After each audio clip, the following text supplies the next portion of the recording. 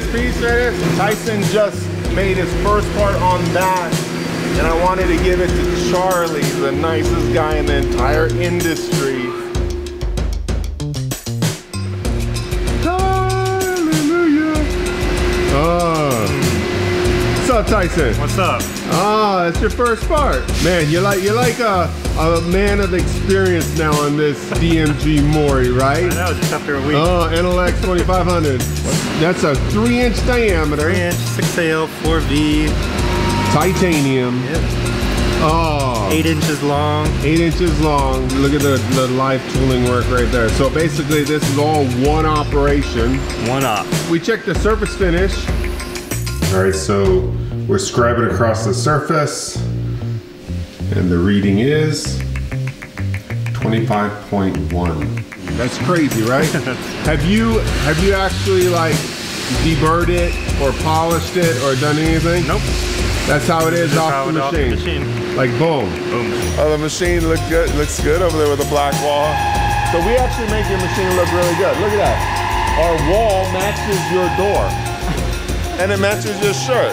It's like color coordinated. It just makes the machine pop. The machine just pops. You're killed. Who does that? Who does that? Dude, those are some big live tools right there. Accidentally spun it around and it cleared, so. Oh man. Were you breathing after that? I had to step away for a minute. So, can I see this thing spin? So look at the clearance. That's full wrap. Dang. Do that again. Do that again. Oh, that's scary. That's some big tools. That's when I accidentally did that and found out it cleared.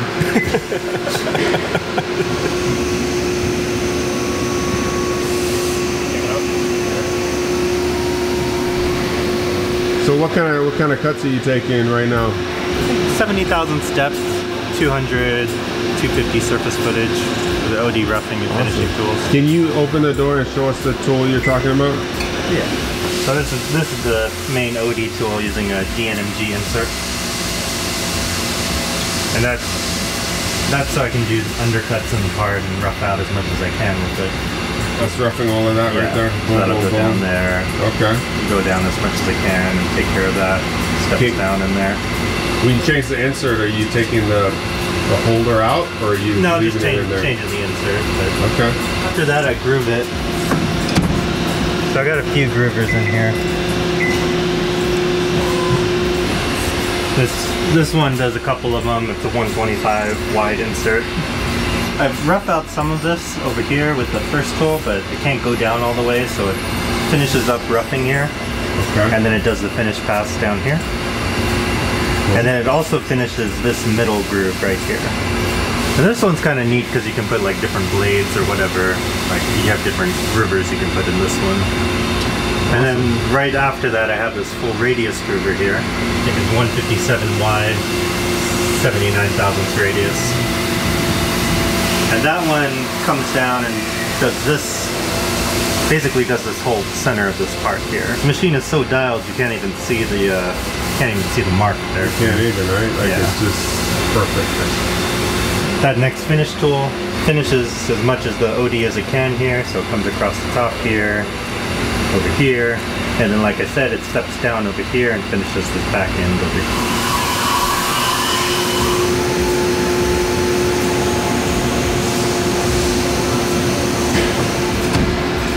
What do you think about those Kennametal KM50 holders? Oh, they're great.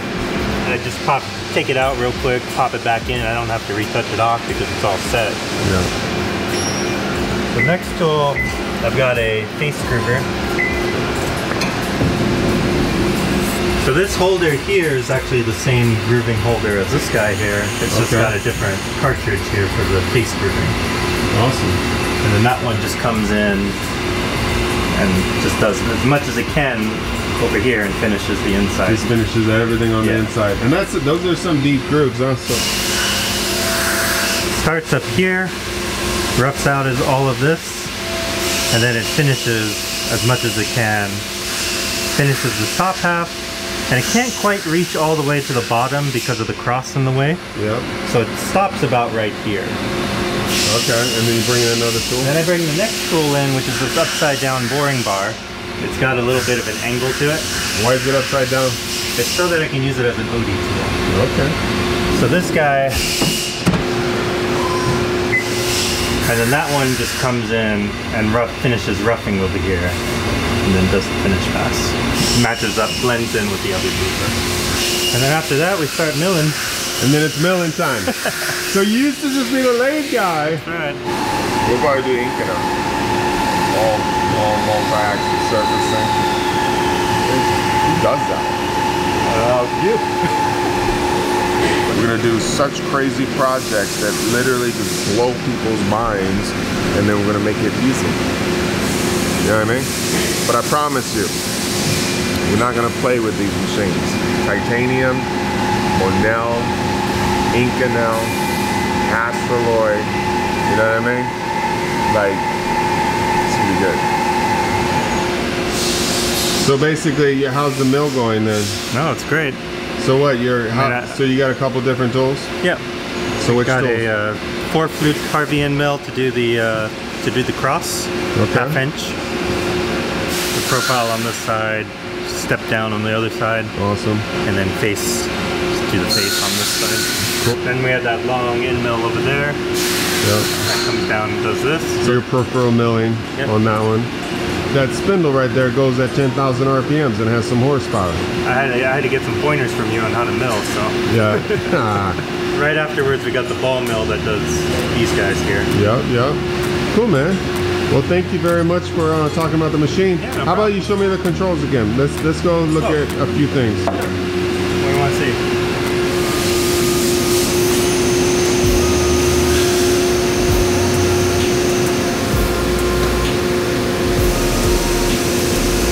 So, when you actually look at the controls and stuff, what is your favorite thing about them? I think it's just very intuitive.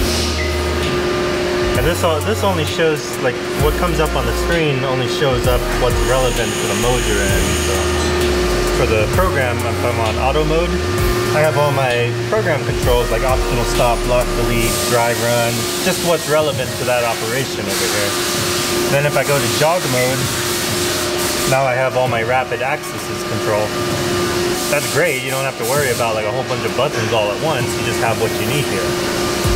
So now that you ran a part, now that you ran all types of different tools, now you feel comfortable. Yep. Right, so now we're going on to an even harder part after this. Can't wait. You killed it, man. You killed it. You killed it. At the end of the day, you have all of these guys trying to make parts for like SpaceX and Blue Origin and Aerojet and Virgin. And who's training them? Who's teaching them? Nobody.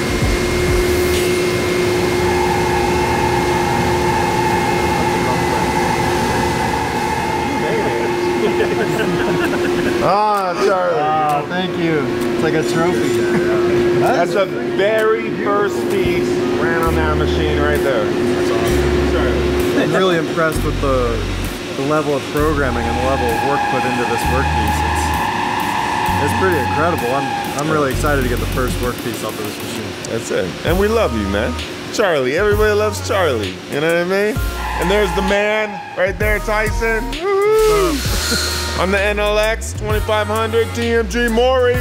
Your service guy came over here and like said some good things about Tyson, huh? Oh yeah.